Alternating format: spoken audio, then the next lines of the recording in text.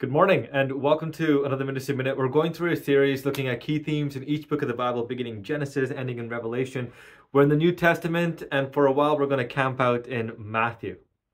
So Matthew's big thesis is that Jesus has come in fulfillment of the Old Testament prophecies. Jesus is intricately and intimately linked to the Old Testament, and we see that even in the very first chapter. Jesus comes from the line of David, which is the fulfillment of the ancient prophecy that the Messianic king will come from the line of David.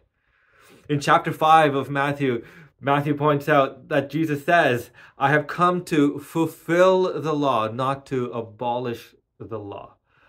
Some of the Old Testament laws, such as the ritualistic laws, specifically, let's think about the atoning ritual, comes to fulfillment in the person of Jesus Christ. No longer does there have to be an atoning sacrifice for the sins of his people over and over again. Jesus does it once for all in himself.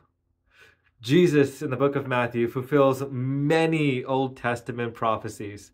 And that's a key theme in the book of Matthew. That's my Ministry Minute. I'll see you soon.